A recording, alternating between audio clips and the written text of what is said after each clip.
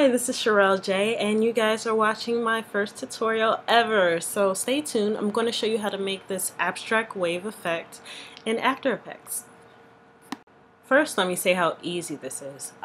This can be done with no plugins, a few easy steps, and it's definitely made for someone who's a beginner in After Effects. So, to begin, I just started a new composition, 1920 by 1080. With a frame rate of 29 frames per second, black background. Hit OK here. And now I'm just going to go ahead and create a new solid. It's going to be a black solid with the same dimensions, 1920 by 1080, black background, or whatever you like for your project.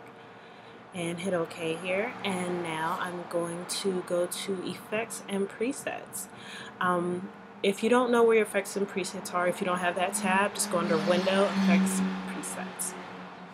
And I'm going to type in Gradient Ramp. And I'm going to use the Gradient Ramp, the simple one to begin with, instead of the 4-color gradient. But to start, we are going to bring our gradient ramp over into our composition. We'll place it on our solid here. And I'm going to change the color. In the example, I did a pink color. But for this one here, I'm going to go over into the end color, and I'm going to choose maybe like a sunset orange, something like a burnt orange. You can see that's the pink I used previously. And we're going to hit OK here. And if I want to actually change the position of the black or the orange, you can see I can move the dimensions here using the Y or X dimensions here. Now I'm going to go back over to my effects and presets, and I'm going to type in CC Scatterize. And I'm going to grab that effect and I'm going to place it onto my composition.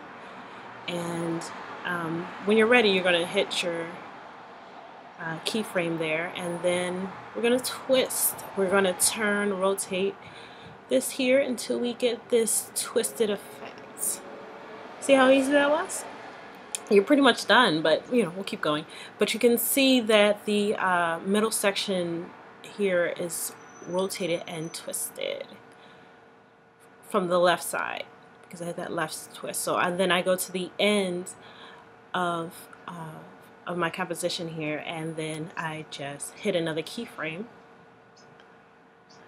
And don't mess with the scatterize. If you mess with the scatterize, as you can see, what happens is it kind of disperses the effect into smaller pixels, and that's great if you want to do another project. But for this particular project that we're doing here, we just want to keep it a solid and working with the left and the right twist.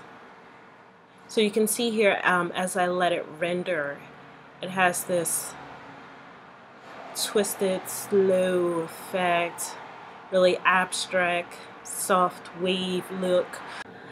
But I'm going to actually create a new solid, and I'll tell you why. We actually saw the 4-color gradient, so why don't we continue with that? Why don't we go back to that, the 4-color gradient, if I can find it here under Effects and Presets, under Generate, and we're going to put it on our new solid I just created. And I'm going to go with the sunset theme. So what I'm going to do is maybe do a pale yellow, and let me see, do like a red, and maybe a soft orange, not too similar to the orange I did previously, and another orange.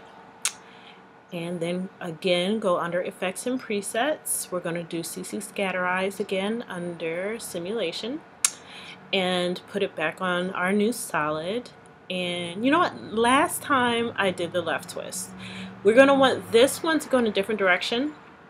Maybe start at a negative integer. So I'm going to rotate it back, set a keyframe, and then I'm going to go to the end of the time of my composition. And let me twist this around a little bit so I can have maybe like it rotate twice. And it can kind of go into contrast. It's kind of opposite of the previous solid. I'm going to change the mode to an overlay so that you have a really nice sunsetty color effect here.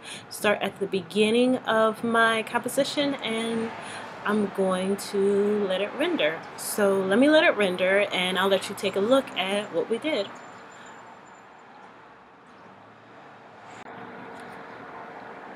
So it's all rendered out and here's the final look.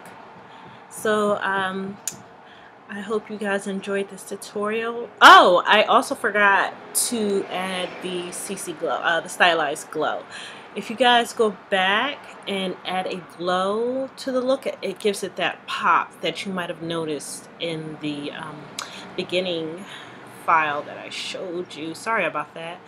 But if you guys have any questions or comments, feel free to leave them below. Like I said, this is my very first tutorial, so be gentle. And depending on how well this goes, hopefully I can do some more. But this is Abstract Waves. No plugins, no third-party anything, all in After Effects. So thanks for watching and please subscribe. Thanks.